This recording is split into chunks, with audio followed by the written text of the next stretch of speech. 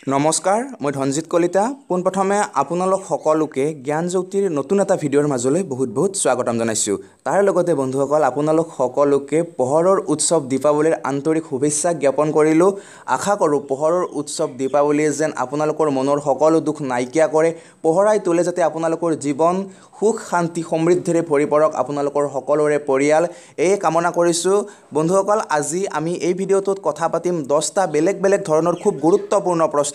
যিকেইটা প্ৰশ্ন অসম টেটৰ যেটো লোৱাৰ প্ৰাইমাৰী সেকশন অৰ্থাৎ এলপি সেকশন তাত অহাৰ খুবেই সম্ভাৱনা আছে গতিকে আপোনালোকে ভিডিঅ'টো কোনো ধৰণৰ স্কিপ নকৰিব 10টা প্ৰশ্ন অতিকৈ গুৰুত্বপূৰ্ণ ভিডিঅ'টো সম্পূৰ্ণকৈ চাওক আৰু যদি ভিডিঅ'টো ভাল লাগে তেতিয়াহলে কিন্তু ভিডিঅ'টো লাইক নকৰাকৈ নাযাব আপোনালোকৰ বন্ধুবৰ্গৰ মাজলৈ ভিডিঅ'টো শেয়াৰ কৰিব আৰু তেওঁলোকক জনাব যে জ্ঞানজ্যোতি চেনেলটো এনেকুৱা যদি আপোনালোকৰ ভাল লাগে তেতিয়াহে কিন্তু জনাব গতিকে আপোনালোকে ক'ব জ্ঞানজ্যোতি চেনেলটো কেনেকুৱা আৰু যদি ভাল পায় তেতিয়াহলে বন্ধুবৰ্গ সকলক সাবস্ক্ৰাইব কৰিবলৈ ক'ব শেয়াৰ কৰিবলৈ ক'ব কাৰণ যিমান ডাঙৰ আমাৰ পৰিয়ালটো হৈ থাকিব সিমানেই ভাল লাগিব লগতে মোৰ ভিডিঅ' দিয়ে সিমানেই বেছি ভাল লাগিব বন্ধুসকল বহুত বিশেষ কথা নাপাতি আহকছো আৰম্ভ কৰো আজি আমাৰ এই বিশেষ ভিডিঅ'টো Suddenly pieces fell back together now. What's your vision? বন্ধুসকল পোনপ্ৰথমে প্ৰথমটো প্ৰশ্ন লৈছোঁ আৰু প্ৰথমটো প্ৰশ্ন খুব গুৰুত্বপূৰ্ণ প্ৰশ্নটো হৈছে 4230 টকাক পইচাত প্ৰকাশ কৰিলে হ'ব কিমান হ'ব 42300 পইচা 4,23,000 পইচা 42,30,000 পইচা আৰু এটাও নহয় ইয়াৰে আমি কোনটো শুদ্ধ উত্তৰ নিৰ্ণয় কৰিব লাগিব মই সমাধান কৰি আপোনালোকক দেখুৱাই আছো আপোনালোকে চাই ল'ব তাৰ আগত আপোনালোকে এটা কথা জানিব লাগিব যে 1 টকাত কিমান পইচা যদি 1 টকাত কিমান পইচা হেতু জানে তেতিয়ালে নিশ্চয়কৈ গণিত আপুনিও কৰিব পাৰিব 1 টকা সমান 100 পইচা ঠিক আছে বুজি পালে আপোনালোকে যে 1 টকা সমান যদি 100 পইচা হয় তেতিয়া হলে 4230 টকা সমান কিমান পইচা হ'ব আমি পূৰণ কৰিব লাগিব হয় নে নহয় আমি যদি 100ৰ লগত 4230 টো পূৰণ কৰো তেতিয়ালে উত্তৰটো পাই যাম আৰু আমি পূৰণ কেনেকৈ কৰিম প্ৰথমতে 4230 টো লিখি লম ঠিক আছে তাৰ পিছত 100ৰ লগত যি দুটা শূন্য আছিল হেকত যে নিজে লগাই দিম এটো প্ৰসেস আৰু এই প্ৰসেস মতে কৰিলে পূৰণটো দীঘলীয়া নহয় গতিকে আমি উত্তৰ কিমান পালো 4,23,000 পইচা শুদ্ধ উত্তৰ কোনটো অপচনত আছে শুদ্ধ উত্তৰ কোনটো অপচনত আছে বি নম্বৰ অপচনটোত আছে অৰ্থাৎ বি অপচনটো হ'ব শুদ্ধ উত্তৰ নিশ্চয় বন্ধুসকল আপোনালোকে বুজি পালে কেনেদৰে আমি গণিতটো কৰিলো এইবাৰ আগবাঢ়িছো তাৰ পৰৱৰ্তী প্ৰশ্নটোলৈ অৰ্থাৎ 2 নম্বৰ প্ৰশ্নটোলৈ 2 নম্বৰ প্ৰশ্নটো হৈছে 3.5 লিটাৰক ঘন সেন্টিমিটাৰত প্ৰকাশ কৰা লিটাৰক সেন্টিমিটাৰত নিব দিছে ঠিক আছে আপোনালোকে প্ৰশ্নটো বুজি পালে আৰু তাৰ আগত আপোনালোকে এটা বস্তু মনত ৰাখিব লাগিব যে ঘন সেন্টিমিটাৰ মানেনো কি মানে লিটাৰৰ পৰা ঘন সেন্টিমিটাৰক কেনেকৈ নিব পাৰো এটো কথা আপোনালোকে জানিব লাগিব তো মই আপোনালোকক এটো বস্তু সমাধান কৰি দিছো অৰ্থাৎ এই প্ৰশ্নটো আপোনালোক খুব সহজভাৱে সমাধান কৰি দিম প্ৰথমতে চাওক 1 লিটাৰ সমান 1000 ঘন সেন্টিমিটাৰ ঠিক আছে আপোনালোকে কেৱল এই সূত্ৰটো মনত ৰাখিব 1 লিটাৰ সমান 1000 ঘন সেন্টিমিটাৰ গতিকে এতিয়া আমি উত্তৰটো পাই গলো অৰ্থাৎ 3.5 লিটাৰত কিমান ঘন সেন্টিমিটাৰ হ'ব 1 লিটাৰৰ ঘন সেন্টিমিটাৰ পালো গতিকে 3.5 হেতু পূৰণ কৰিলে হৈ যাব অৰ্থাৎ 1000ৰ লগত যেতিয়া আমি 3.5 টো পূৰণ কৰিম তেতিয়া উত্তৰটো পাই যাম ঠিক আছে প্ৰথমতে আমি 3.5 টো দশমিকটো নোৱা কৰি 35 লিখি ললো তাৰ পিছত 1000ত কিমানটা শূন্য আছিল তিনিটা শূন্য নিজে লগাই দিলো পাছত দশমিক 1 ঘৰত আছিল গতিকে 1 ঘৰত দিলো থাকিল কিমান 3500.0 মানে 0 দশমিকৰ পাছত নালাগে গতিকে উত্তৰ কিমান হ'ব 3500 ঘন সেন্টিমিটাৰ অৰ্থাৎ 3500 ঘন সেন্টিমিটাৰ হ'ব এইটোৰ উত্তৰ কিমান নম্বৰ অপচনত আছে এইটো আছে বি নম্বৰ অপচনত অৰ্থাৎ বি নম্বৰ অপচনটো হ'ব শুদ্ধ উত্তৰ ঠিক আছে বন্ধুসকল আপোনালোকে নিশ্চয়কৈ বুজি পাইছে নহয় নে যদি বুজি পাইছে আৰু যদি ভাল লাগিছে তেতিয়ালে কিন্তু ভিডিঅটো আপোনালোকে যদি লাইক কৰা নাই তেতিয়ালে অতি সোনকালে ভিডিঅটো লাইক কৰি দিব বন্ধুসকল এইবাৰ আহিছো 3 নম্বৰ প্ৰশ্নটোলৈ আৰু 3 নম্বৰ প্ৰশ্নটো অতিকৈ গুৰুত্বপূৰ্ণ প্ৰশ্ন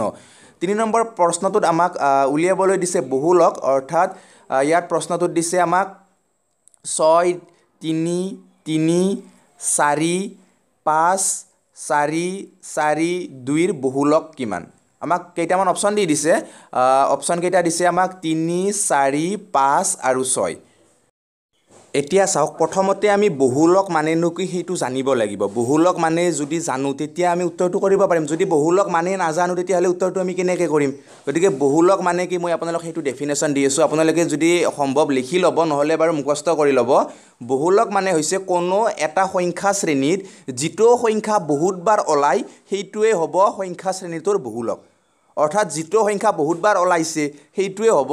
সেই সংখ্যা শ্ৰেণীটোৰ বহুলক ইয়াত যেটো সংখ্যা শ্ৰেণী দিছে তাত কি কি আছে 2 আছে 3 আছে 4 আছে 5 আছে আৰু 6 আছে এটা 2 কেইটা আছে 2 আছে এটা ঠিক আছে 3 কেইটা আছে 3 আছে দুটা আমি লিখি ললো বাৰংবাৰটা তালিকা হিচাপত 4 কিমানটা আছে 4 আছে 3টা ঠিক আছে বুজি পালে আপোনালোকে 5 কিমানটা আছে 5 আছে এটা আৰু 6 কেইটা আছে 6 আছে এটা অৰ্থাৎ ইয়াতে কোনটো সংখ্যা আটাইতকৈ বেছি আছে আমি দেখিলো যে 4টো কি কেইবাৰ ওলাইছে 3বাৰ ওলাইছে গতিকে 4টো হ'ব এই সংখ্যা শ্ৰেণীটোৰ বহুলক নিশ্চয় আপোনালোকে বুজি পালে কেনেদৰে বহুলক নিৰ্ণয় কৰিলো আৰু ইয়াৰ শুদ্ধ উত্তৰটো হ'ব বি নম্বৰ অপচন অৰ্থাৎ 4 হ'ব ইয়াৰ শুদ্ধ উত্তৰ বন্ধুসকল এইবাৰ আহিছো তাৰ পৰৱৰ্তী প্ৰশ্নটোলৈ আৰু তাৰ পৰৱৰ্তী প্ৰশ্নটো ইমানেই গুৰুত্বপূৰ্ণ যে কেৱল মাত্ৰ অসম টেট নহয় যিকোনো পৰীক্ষাত এনেকুৱা ধৰণৰ প্ৰশ্ন প্ৰায় আহে অৰ্থাৎ প্ৰশ্নটো দিছে যে এটা সমকোণী ত্ৰিভুজৰ কোণ তিনিটা ক্ৰমে 2:4:6 হলে সূক্ষ্ম কোণ দুটা কিমান হ'ব 40 50 45 45 30 60 আৰু 35 55 বুলি দি দিছে ঠিক আছে প্ৰথমতে আমি কোণ কেইটা নিৰ্ণয় কৰি লম কিমান ডিগ্ৰী আমি কোণ পাই লম আমাৰ কোণ কেইটাৰ কিমান দিছিল ৰেশিও হিচাপত 2:4:6 অৰ্থাৎ কোণ কেইটা যদি আমি x হিচাপে ধৰি লও 2x 4x আৰু 6x গোটেইকেইটা যোগ কৰিলে কিমান পাম 180 পাম কাৰণ ত্ৰিভুজৰ তিনিটা কোণৰ যোগফল 180 ডিগ্ৰী গতিকে 2x 4x 6x যোগ কৰিলে কিমান পাম 12x পাম অৰ্থাৎ 12x সমান 180 ডিগ্ৰী এটা x মানে কিমান পাম 180 ক 12 ৰে হৰণ কৰিব লাগিব অৰ্থাৎ 12 ৰে যেতিয়া 180 হৰণ কৰিম উত্তৰ কিমান পাম আমি 15 পাম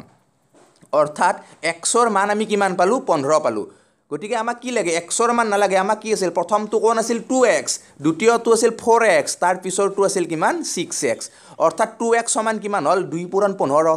4x সমান কিমান হ'ব 4x সমান হ'ব 4 পূৰণ অৰ্থাৎ 4 পূৰণ 15 6x সমান কিমান হ'ব 6 পূৰণ 15 ঠিক আছে মই আপোনালোকক কথাটো কোৱাতে অসমীয়া ইংৰাজী বড হৈ যায় আপোনালোকে বেয়া নাপাব বুজি ল'ব এতিয়া যদি আমি চাও 6 যা 15 কিমান হ'ব 90 হ'ব 4 যা 15 কিমান হ'ব 60 হ'ব আৰু 2 যা 15 কিমান হ'ব 30 অৰ্থাৎ আমি যেতিয়া কোণবিলাক পূৰণ কৰি লম তেতিয়া আমি কি পাম এইবিলাক কোণৰ মাপ পাম 30 60 আৰু 90 আমাক সূক্ষ্ম কোণ দুটা উলিয়াব দিছিল তাৰমানে সূক্ষ্ম কোণ দুটা কি হ'ব 30 আৰু 60 ডিগ্ৰী হ'ব কাৰণ বন্ধুসকল এইবাৰ আগবাঢ়িছো তাৰ পৰৱৰ্তী প্ৰশ্নটোলৈ আৰু পৰৱৰ্তী প্ৰশ্নটো খুবেই গুৰুত্বপূৰ্ণ প্ৰশ্ন আপোনালোকে নিশ্চয়কৈ এইটো প্ৰশ্ন কৰবাত দেখিছে প্ৰশ্নটো হৈছে শূন্য কোণে আৱিষ্কাৰ কৰিছিল আৰ্যভট্ট ৰামানুজন ব্ৰহ্মগুপ্ত আৰু পাইথাগোৰাছ এইকেইটাৰ ভিতৰত কোনে শূন্য আৱিষ্কাৰ কৰিছিল উত্তৰটো হ'ব ব্ৰহ্মগুপ্তই কি কৰিছিল শূন্য আৱিষ্কাৰ কৰিছিল বন্ধুসকল এইবাৰ আগবাঢ়িছো তাৰ পিছৰ প্ৰশ্নটোলৈ পিছৰ প্ৰশ্নটো হৈছে যে দুটা বৰ্গ সংখ্যাৰ যোগফল 306 তাৰে এটা সংখ্যা যদি 9 তেনেহলে আনটো সংখ্যা কিমান হ'ব অপচন দিছে কেইটামান 225 125 315 আৰু 15 ইয়াৰ ভিতৰত কোনটো শুদ্ধ উত্তৰ আমি নিৰ্ণয় কৰিব লাগে বন্ধুসকল চাই লওক এতে কি কৈছে দুটা বৰ্গ সংখ্যাৰ যোগফল 306 বুলি কৈছে আৰু এটা সংখ্যা কি কৈছে 9 মানে 9 ৰ বৰ্গ কিমান হ'ব প্ৰথমতে উলিয়াই ল'ব লাগিব 9 ৰ বৰ্গ সংখ্যাটো কিমান হ'ব 81 গতিকে দুটা সংখ্যাৰ যোগফল কিমান আছিল 306 এটা সংখ্যা পালো আমি 81 গতিকে আনটো সংখ্যা কিমান হ'ব 81 ৰ পৰা যেতিয়া আমি 306 ৰ পৰা যেতিয়া আমি 81 বিয়োগ কৰি দিম তেতিয়া আমি যেটো পাম সেইটো হ'ব আনটো বৰ্গ সংখ্যা আৰু সেই বৰ্গ সংখ্যাটোৰ পৰা যদি আমি বৰ্গমূলটো লওঁ তেতিয়াহলে আমি সংখ্যাটো পাই যাম এইটোৱে প্ৰসেস গতিকে 306 ৰ পৰা যেতিয়া আমি 81 বিয়োগ কৰিম তেতিয়া উত্তৰ কিমান পাম 225 পাম এতিয়া 225 টোক যেতিয়া আমি বৰ্গমূল হিচাপে নিৰ্ণয় কৰোঁ তেতিয়া কি পাম √225 সমান কিমান পাম √15 স্কয়াৰ ঠিক আছে বুজি পালে আপোনালোকে আৰু যদি স্কয়াৰ আৰু ৰুট কাটি দিও উত্তৰ কিমান থাকিল 15 থাকিল অৰ্থাৎ দুটা বৰ্গ সংখ্যাৰ যোগফল যদি 306 এটা যদি 9 হয় তেতিয়াহলে আনটো কিমান হ'ব 15 হ'ব অৰ্থাৎ ডি নম্বৰ অপচনটো হ'ব শুদ্ধ উত্তৰ আপোনালোকে নিশ্চয়কৈ বুজি পালে আৰু যদি বুজি পালে তেতিয়াহলে কিন্তু ভিডিওটো লাইক নকৰাকৈ নাথাকিব বন্ধুবৰ্গৰ মাজলৈ ভিডিওটো শ্বেয়াৰ নকৰাকৈ নাথাকিব এইবাৰ আগবাঢ়িছো তাৰ পৰৱৰ্তী প্ৰশ্নটোলৈ অৰ্থাৎ 7 নম্বৰ প্ৰশ্নটোলৈ 7 নম্বৰ প্ৰশ্নটো হৈছে যে এটা আয়তৰ দিক প্ৰস্থৰ দুগুণ যদি প্ৰস্থ 20 সেন্টিমিটাৰ হয় তেতিয়াহলে পৰিসীমা কিমান হ'ব আমাক কেইটামান অপচন দি দিছে বাৰু অপচন কেইটা আমি চাই লম তাৰ আগত মই আপোনালোকক সলিউশন কৰি দেখুৱাই আছো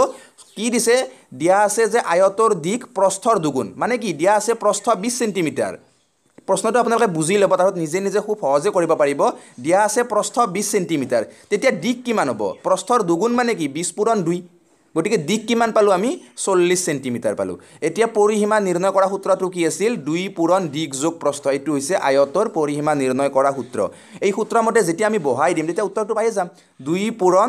দিক যোগ প্ৰস্থ এই সূত্ৰটো কেৱল আপোনালোকে মনত ৰাখিব এতিয়া দুইটোতো পালো দিক কিমান পালো আমি 40 পালো প্ৰস্থ কিমান আছিল 20 গতিকে 40 আৰু 20 যোগ কৰিলে কিমান হ'ব 60 60 ৰ লগত 2 পূৰণ কৰিলে কিমান হ'ব 120 অৰ্থাৎ পৰিসীমা কিমান হ'ব 120 সেন্টিমিটাৰ অৰ্থাৎ সি নম্বৰ অপচনটো হ'ব শুদ্ধ উত্তৰ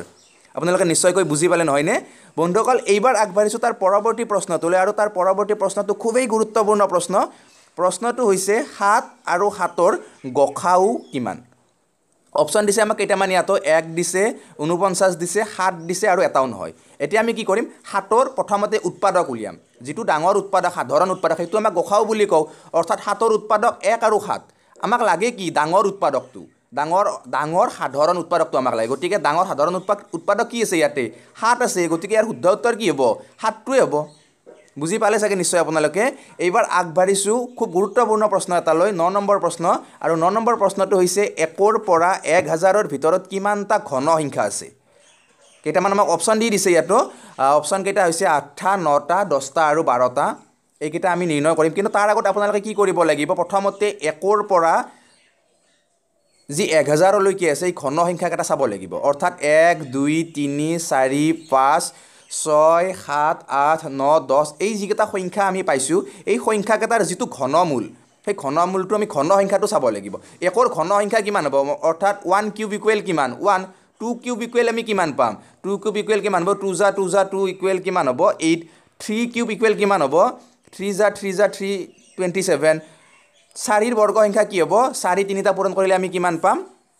আমি পাম 64 5 তিনিটা পূৰণ কৰিলে আমি কিমান পাম 125 পাম 6 তিনিটা পূৰণ কৰিলে আমি কিমান পাম 6 তিনিটা পূৰণ কৰিলে পাম 6 6 গুণ 37 আৰু 37 6 গুণ হ'ব 216 7 তিনিটা পূৰণ কৰিলে আমি কিমান পাম 7 7 গুণ 49 আৰু 49 7 গুণ হ'ব 343 8 তিনিটা পূৰণ কৰিলে কিমান পাম 8 8 গুণ 64 64 8 গুণ হ'ব 512 9 তিনিটা পূৰণ কৰিলে কিমান পাম 9 9 গুণ 81 81 9 গুণ হ'ব 729 আৰু 10 তিনিটা পূৰণ কৰিলে আমি পাম 1000 অৰ্থাৎ 1 ৰ পৰা 1000 লৈকে আমি যিমানটা ঘন সংখ্যা আছে এইকেইটা পাই গলো আমাক কি সুধিছে মাজৰ কেইটাই সুধিছে অৰ্থাৎ মাজত কি আছে ইপিনে 4টা পালো ইপিনে 4টা অৰ্থাৎ 8টা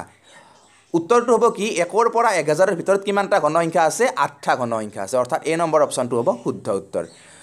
বন্ধুসকল এইবাৰ আগবাঢ়িছো তাৰ পিছৰ প্ৰশ্নটোলৈ আৰু তাৰ পিছৰ প্ৰশ্নটো মোক যোৱাকালি কোনোবাই ৰিকুৱেষ্ট কৰিছিল মই নামটো পাহৰিলো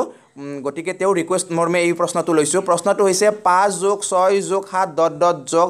যোগ 25 সমান কিমান হ'ব আমাক 1 ৰ পৰা দিয়া নাই আমাক ক'ৰ পৰা আৰম্ভ কৰিছে 5 ৰ পৰা স্বাভাৱিক সংখ্যাৰ পৰা আৰম্ভ কৰিছে 25 লৈকে আমি কি কৰিম প্ৰথমতে 1 ৰ পৰা লিখি লম কাৰণ 5 ৰ পৰা 25 লৈকে কৰা কোনো নিয়ম নাই কি কৰিম 1 ৰ পৰা 25 লৈকে যিমানবোৰ স্বাভাৱিক সংখ্যা আছে সেইখিনি আমি যোগ কৰি লম সূত্ৰ কি আছিল n * n + 1 / 2 এইটো আছিল সূত্ৰ আৰু সূত্ৰ মতে যদি আমি বহুৱাই যাও তেতিয়াহলে কি পাম n ৰ মান কিমান 25 মানে 25টা সংখ্যা আছে n + 1 মানে কিমান 25 + 1 26 26 ক 2 ৰে 13 বাৰ গ'ল অৰ্থাৎ 25 13 গুণ কিমান হ'ব 25 পূৰণ 13 যদি আমি কৰো তেতিয়া উত্তৰ কিমান পাম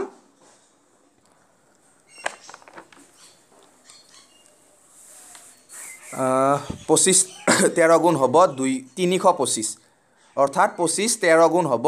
325 এইবাৰ আমাক কি লাগে 1 ৰ পৰা 4 লৈ লাগে অৰ্থাৎ আগৰবাৰ কি 5 ৰ পৰা মানে আমাক প্ৰশ্নটো দিছে গতিকে আমি 1 ৰ পৰা 4 লৈ সেকেন্ড স্টেপ কৰি লম 1 ৰ পৰা 4 লৈ যদি আমি স্বাভাৱিক সংখ্যাবোৰ যোগ কৰো তেতিয়াহলে প্ৰচেছ মতে কৰিলে আমি কিমান পাম 1 ৰ পৰা 4 লৈ স্বাভাৱিক সংখ্যাবোৰ যোগ কৰিলে 10 পাম 1 ৰ পৰা 25 লৈ কিমান আছিল